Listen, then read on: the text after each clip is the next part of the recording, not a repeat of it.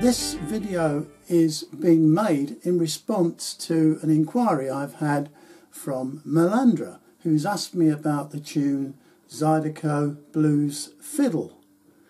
Well, I don't have the notation as such because it would take me probably to the back end of next month to try and figure out what I actually play on this tune. You see, because it was completely improvised from start to finish. I picked up the fiddle and just played right through without giving it a second thought, and then added further instruments like bass, guitar and regular guitar, etc. So that was the way the tune was constructed. It wasn't done with any real forethought as such, so I didn't actually notate the whole thing. However, I can show you some of the basic riffs in the tune, and of course if you're not familiar with that term, I'm sure you probably all are, but if you're not, it's a hangover from the guitar playing side of things. It's short melodies basically, and in this particular tune there are a number of repeated melodies that I can show you the individual melodies quite straightforward and to demonstrate in this video, so that it will give you a starting point if you fancy playing along or playing something similar.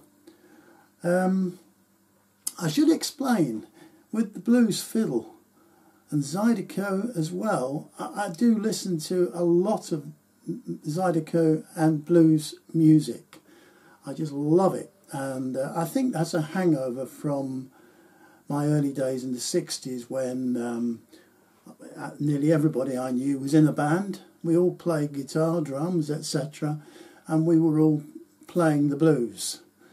In England, possibly in the whole of the UK, there was a lot of interest in the blues in the 60s. And of course we learnt so much from the blues musicians in America at that time. So that's where my interest has sprung from, which is why I do enjoy making fiddle music in that style. Okay, so enough chit chat, let's get on with it. So you need a fiddle that's going to be fairly loud, because we're going to retune the fiddle to GDGD. In other words, it sounds like this. I'm going to play the bottom string first. Now the next one, that's G and D.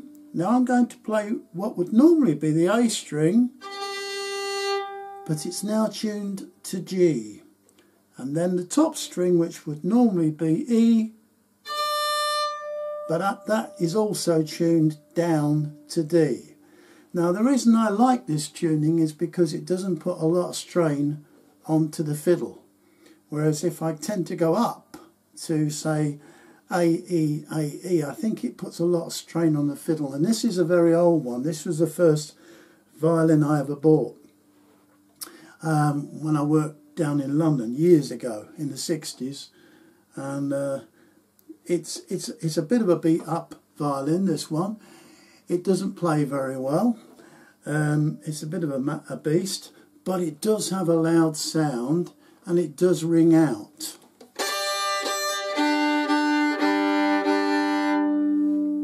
So it's perfect for this type of tune. Okay, so the tune itself, I'll go through individual riffs. So I'm going to now start off with the where the tune starts from.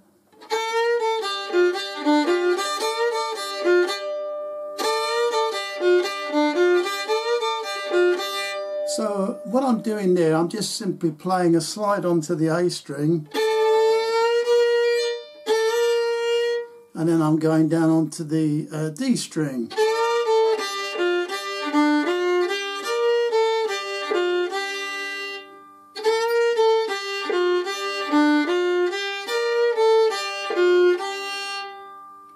Nothing too tricky. The next part is this on the A string.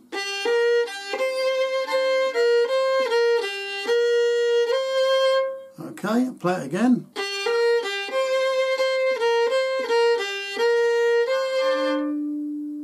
And then there's another bit now on the E string,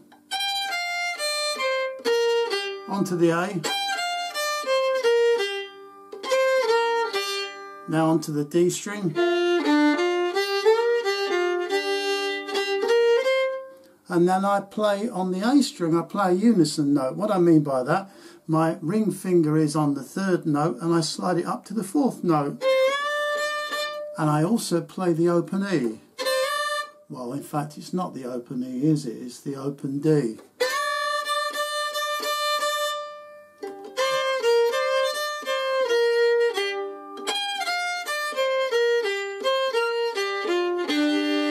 So that's the first part of this tune, and that's what I made up at the time. So I'll play it again. 3, 4.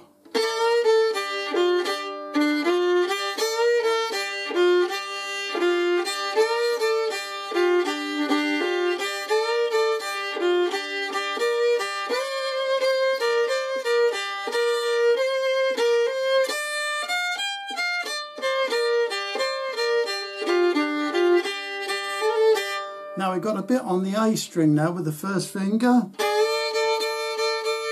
Nice slide there. And then bring your middle finger down onto the next note.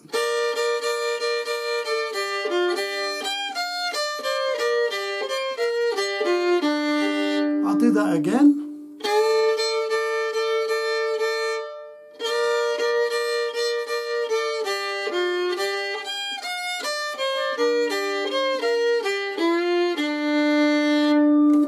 Okay, let's take it from the top. 3, 4.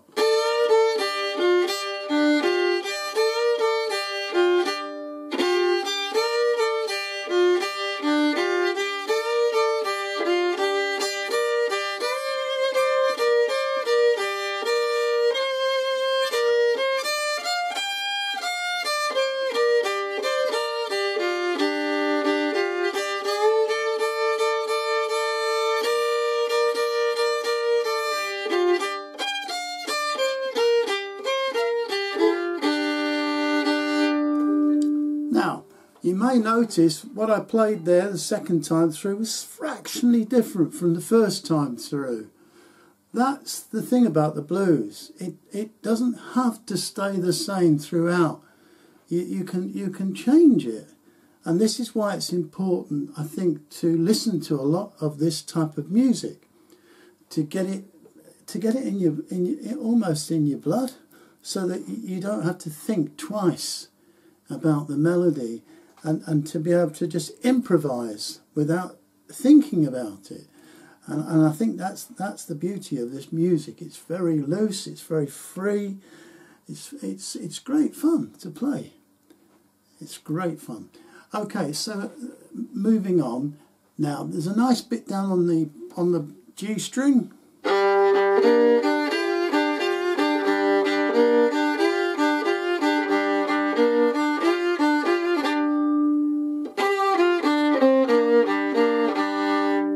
Okay, so that's just simply the G and the D.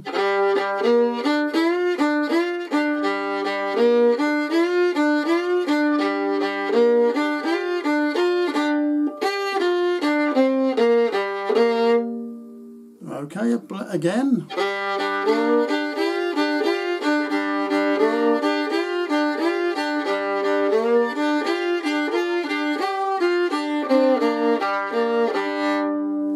Okay, now here comes the tricky bit.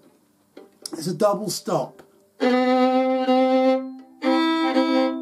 So I'm playing my ring finger on the 3rd note of the G string, and my 1st finger is on the 1st note of the D string. It gives me that. And then I take my ring finger off and I've got my middle finger down on the 2nd note of the G string.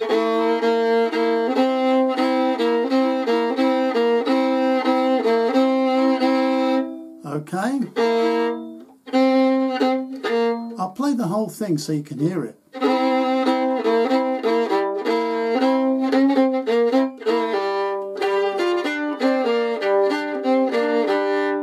Okay, so what I'm doing, I've got the double stop, then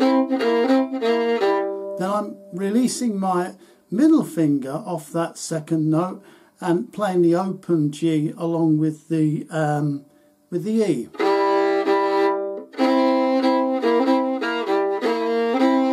And now I play a C sharp with my little finger, my pinky.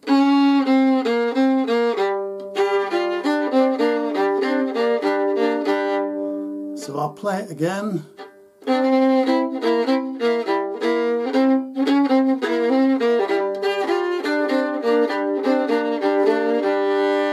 Again.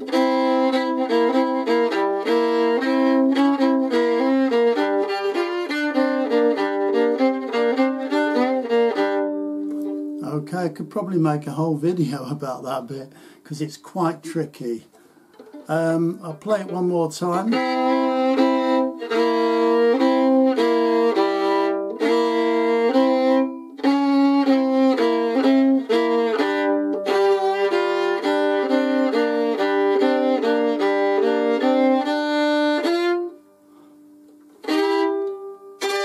And then I think we play that A thing again.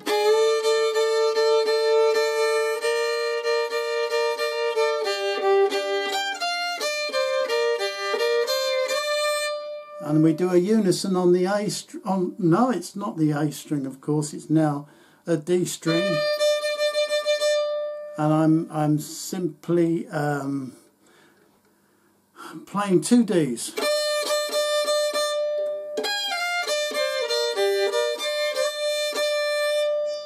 So I'll start from that bottom bit again.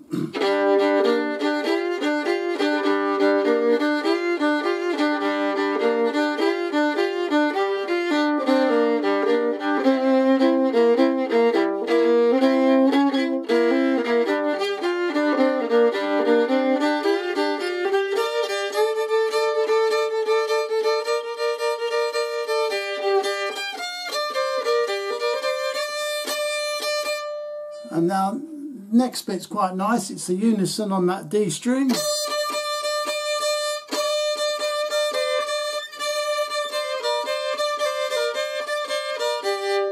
Okay, it's tricky.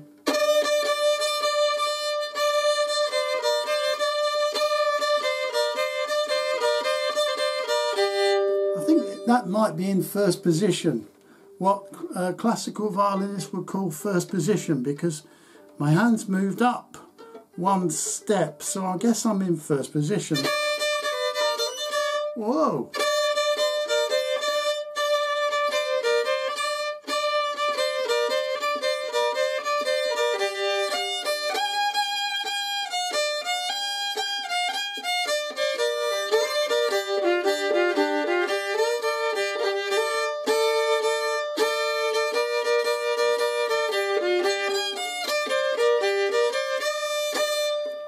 And then you can just drop into the bottom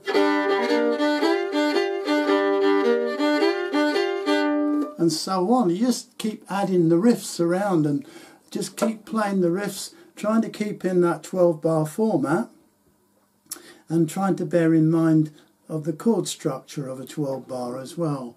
I'll play the whole thing. I'll play it quite slowly so that it will give you an example of what this tune should be like. Famous last words. I'll probably make so many mistakes now. Anyway, here we go.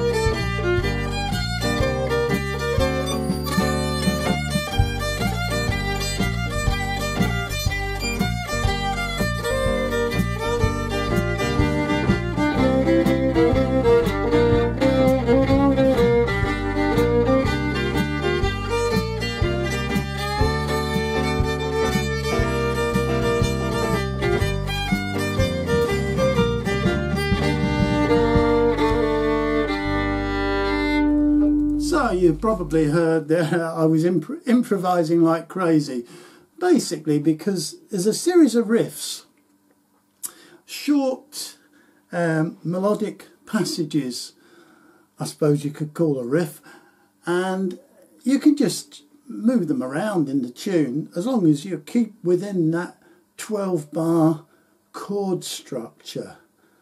There is a definite structure with 12-bar music.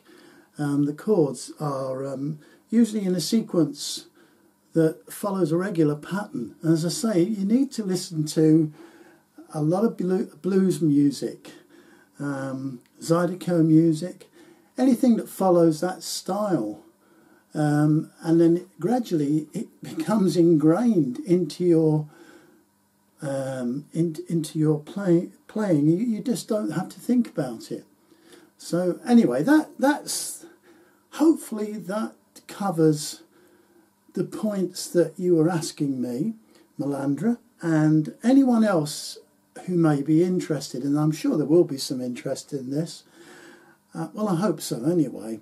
And I've tried to provide a few pointers. Have fun with your fiddle playing, and I'll see you again very soon.